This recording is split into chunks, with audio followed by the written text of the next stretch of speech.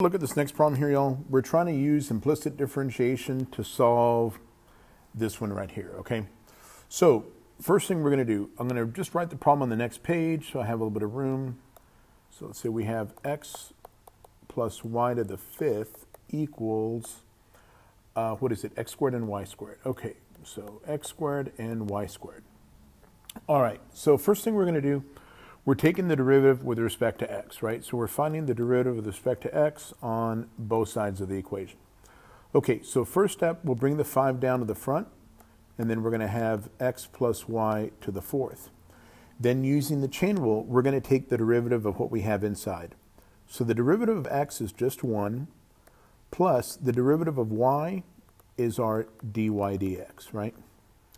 Okay, then on the second part, so remember, I'm going to think about this as two functions, the first and the second. So using the product rule, the way I take the derivative, so just to let y'all know, y'all, let me write it like this. If I have fs and I'm trying to take the derivative of that, it's going to be the first times the derivative of the second plus the second times the derivative of the first, okay? So the first function is x squared. The derivative of y squared is going to be 2y times dy dx, okay, plus the second function, which is y squared, times the derivative of the first, which would just be a 2x, okay? So now, on the left side, I'm going to go ahead and take this guy and I'm going to distribute it to both pieces. So we have a 5x plus y to the fourth times, plus another 5x plus y to the fourth with a dy dx equals, let's see, all this right here, I can write this as 2x squared y dy dx, plus right here I can write this as 2xy squared.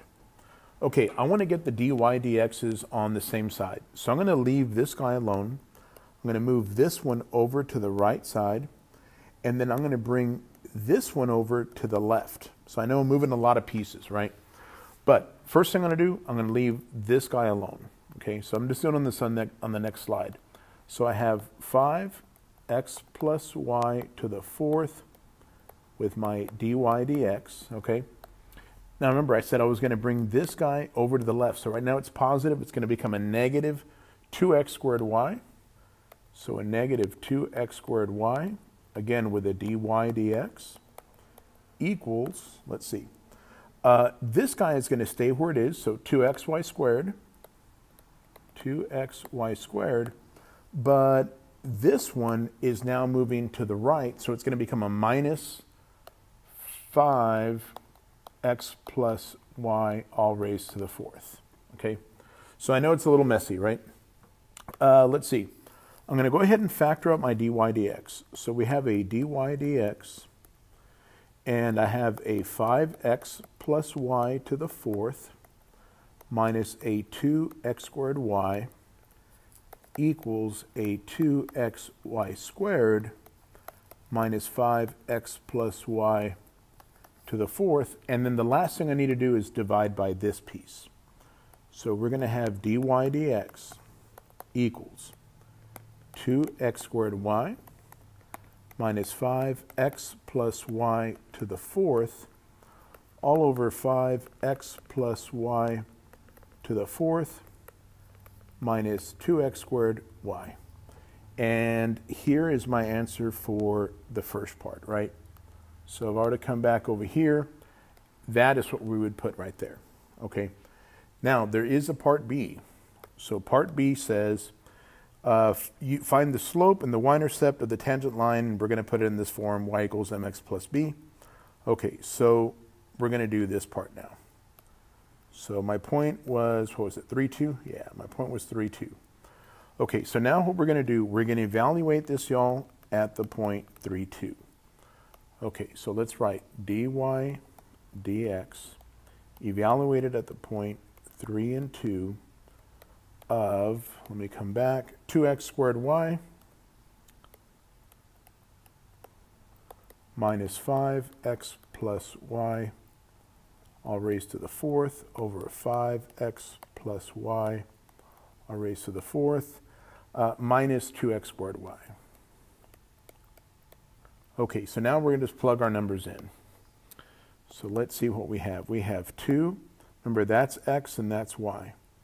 So 3 squared times 2 minus 5, 3 plus 2 to the 4th over 5, 3 plus 2 to the 4th minus 2. X is 3, so that's 3 squared. And y, which is 2. Let me see. I want to make sure I wrote this down correctly. Okay, look. Sorry, guys. I made a little boo-boo right here. I noticed something. On the right side, sorry about that. Right here, I had an xy squared, and I changed it to an x squared y. So this really here, y'all, sorry, that should have been a 2xy squared. So when I'm doing my evaluating, I'm putting the square on the wrong part. The square is really on the y. So over here, the square is really on the y. Okay, so I just caught that right now. I didn't want to make the same mistake. Okay, so now let me see. I'm just going to do this on my calculator. So I'm doing this on, I have the same calculator app I use, guys. I have it on my phone. I'm just going to do this real quick here. So let me see. So I have 2 times 3 times 2 squared this is giving me 24 minus, let's see, 5, or 3 plus 2 is 5. So 5, it's actually 5 to the 5th. So minus 3125. On the bottom, this is also 3125. And this here is, I want to say it's going to be a 36. So 2 times 3 squared times 2, yeah, that's a 36. Okay, so let me see. 24 minus 3125 upstairs. I'm coming up with a negative 3101. On the bottom, 3125 minus 36 is 3089. And I want to say in this problem, y'all, we are doing this in terms of a decimal. So I'm just going to divide this out. And again, I'm going to 4 decimal places. So I'm coming up with like a negative 1.039. Oh no, I'm sorry. 0039. Okay. That's roughly what I'm getting for my m. This is the slope of my tangent line, right? So this is the slope of my tangent line. So right over here, that's the number that I'm putting in right here. That's a negative 1.0039. Okay. Then I'm going to find my b. Okay. So look, let's do it this way. So if my m is a negative 1.0039 and my point was a 0.3 and 2, right? Because that's what we evaluated at, yep. Then all we're doing now is we're going y minus y1 equals mx minus x1. So that's my x1 and that's my y1. So y minus 2 equals negative 1.0039 x minus 3. Okay. So y minus 2 equals negative 1.0039x. That and that, when I multiply them, times a negative 3 is, again, I'm doing this on 4 decimal places, y'all. I'm coming up with a positive 3.011, let me see, sorry about that, 3.0117, that's what I'm coming up with. And then I'm just going to add 2 to both sides. So I'm coming up with y equals negative 1.0039x plus 5.0117. So that 5.0117, that's what I'm going to put right here. Okay. And I'm done. Okay, so I hope that helps. If y'all got questions, let me know.